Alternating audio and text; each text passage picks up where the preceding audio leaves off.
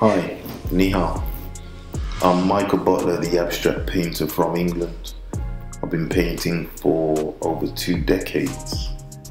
For the new series of paintings, the subject matter has changed. It's a new body of work that is inspired by old photographs of my mother in Jamaica. I started the work in 2019 and I'm still currently working on the new collection. There is a structure and framework that plays an integral part of the creative process.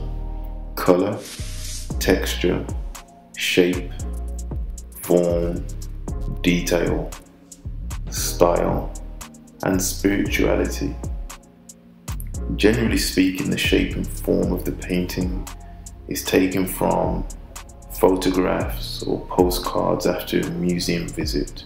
It could be from the National Gallery in London or Nanjing Museum in China.